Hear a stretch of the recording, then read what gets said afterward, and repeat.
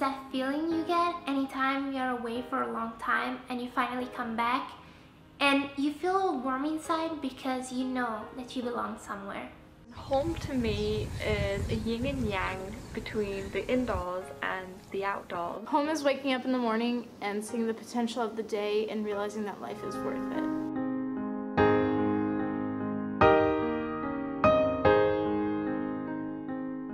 Home is a place that should be stress-free.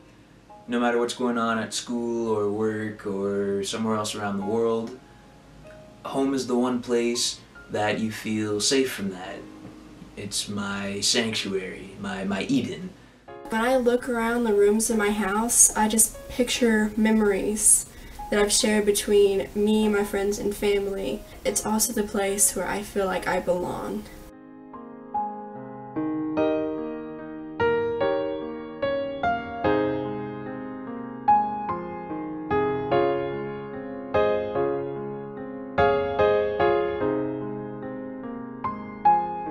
Home is a place I can control. A place where all my fantasies will rise. A place where I live and shall continue living in. I call it freedom.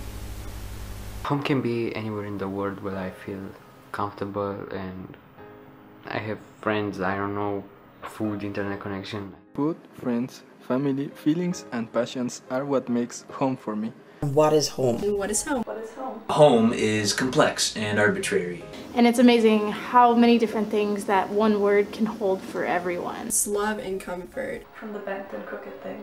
Because you know that you belong somewhere.